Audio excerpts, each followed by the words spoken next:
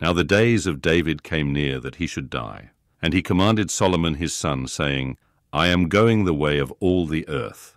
You be strong, therefore, and show yourself a man, and keep the instruction of Yahweh your God, to walk in his ways, to keep his statutes, his commandments, his ordinances, and his testimonies, according to that which is written in the law of Moses, that you may prosper in all that you do and wherever you turn yourself. Then Yahweh may establish his word which he spoke concerning me, saying, If your children are careful of their way, to walk before me in truth with all their heart and with all their soul, there shall not fail you, he said, a man on the throne of Israel. Moreover, you know also what Joab the son of Zeruiah did to me, even what he did to the 2 captains of the armies of Israel, to Abner the son of Ner, and to Amasa the son of Jether, whom he killed, and shed the blood of war in peace, and put the blood of war on his sash that was around his waist, and in his sandals that were on his feet. Do therefore according to your wisdom, and don't let his grey head go down to Sheol in peace. But show kindness to the sons of Barzillai the Gileadite, and let them be among those who eat at your table. For so they came to me when I fled from Absalom your brother. Behold, there is with you Shimei the son of Gera, the Benjamite of Bahurim, who cursed me with a grievous curse in the day when I went to Mahanaim. But he came down to meet me at the Jordan, and I swore to him by Yahweh, saying, I will not put you to death with the sword. Now therefore don't hold him guiltless, for you are a wise man, and you will know what you ought to do to him, and you shall bring his grey head down to Sheol with blood. David slept with his fathers, and was buried in David's city.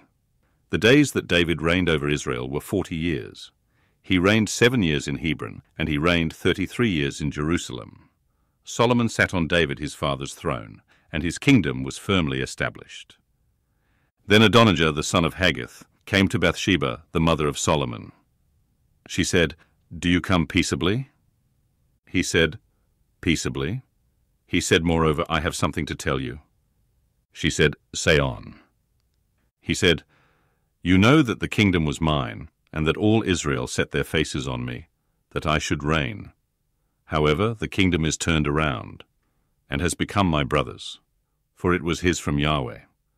Now I ask one petition of you, don't deny me. She said to him, Say on. He said, Please speak to Solomon the king, for he will not tell you no, that he give me Abishag the Shunammite as wife. Bathsheba said, All right, I will speak for you to the king. Bathsheba therefore went to King Solomon to speak to him for Adonijah. The king rose up to meet her and bowed himself to her, and sat down on his throne, and caused a throne to be set for the king's mother. And she sat on his right hand. Then she said, I ask one small petition of you. Don't deny me. The king said to her, Ask on, my mother, for I will not deny you. She said, Let Abishag the Shunammite be given to Adonijah your brother as wife. King Solomon answered his mother, Why do you ask Abishag the Shunammite for Adonijah? Ask for him the kingdom also, for he is my elder brother, even for him, and for Abiathar the priest, and for Joab the son of Zeruiah. Then King Solomon swore by Yahweh, saying, God do so to me, and more also if Adonijah has not spoken this word against his own life. Now therefore, as Yahweh lives, who has established me and set me on my father David's throne, and who has made me a house as he promised, surely Adonijah shall be put to death today.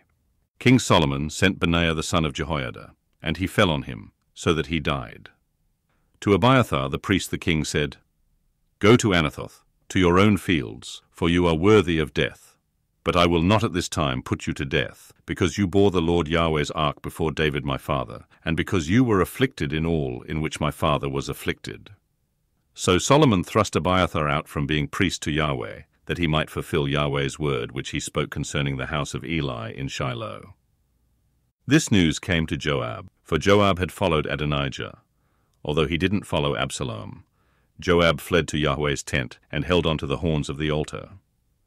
King Solomon was told, Joab has fled to Yahweh's tent, and behold, he is by the altar. Then Solomon sent Benaiah the son of Jehoiada, saying, Go, fall on him. Benaiah came to Yahweh's tent, and said to him, The king says, Come out. He said, No, but I will die here. Benaiah brought the king word again, saying, This is what Joab said, and this is how he answered me. The king said to him, "Do as he has said, and fall on him and bury him, that you may take away the blood which Joab shed without cause from me and from my father's house.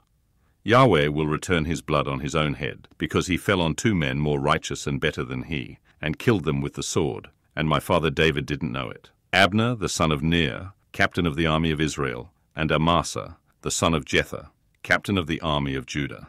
So their blood will return on the head of Joab and on the head of his offspring forever. But for David, for his offspring, for his house, and for his throne, there will be peace forever from Yahweh." Then Benaiah the son of Jehoiada went up and fell on him and killed him, and he was buried in his own house in the wilderness. The king put Benaiah the son of Jehoiada in his place over the army, and the king put Zadok the priest in the place of Abiathar. The king sent and called for Shimei, and said to him, "Build yourself a house in Jerusalem and live there, and don't go anywhere else. For on the day you go out and pass over the brook Kidron, know for certain that you will surely die. Your blood will be on your own head." Shimei said to the king, "What you say is good. As my lord the king has said, so will your servant do." Shimei lived in Jerusalem many days. At the end of 3 years, 2 of Shimei's slaves ran away to Achish, son of Maachah, king of Gath. They told Shimei, saying, "Behold, your slaves are in Gath." Shimei arose, saddled his donkey, and went to Gath to Achish to seek his slaves. And Shimei went and brought his slaves from Gath. Solomon was told that Shimei had gone from Jerusalem to Gath, and had come again. The king sent and called for Shimei, and said to him, "Didn't I adjure you by Yahweh, and warn you, saying, Know for certain, that on the day you go out and walk anywhere else, you shall surely die? You said to me, The saying that I have heard is good. Why then have you not kept the oath of Yahweh, and the commandment that I have instructed you with?" The king said moreover to Shimei, "You know in your heart all the wickedness that you did to David my father. Therefore Yahweh will return your wickedness on your own head. But King Solomon will be blessed, and David's throne will be established before Yahweh forever." So the king commanded Benaiah the son of Jehoiada, and he went out and fell on him, so that he died. The kingdom was established in the hand of Solomon.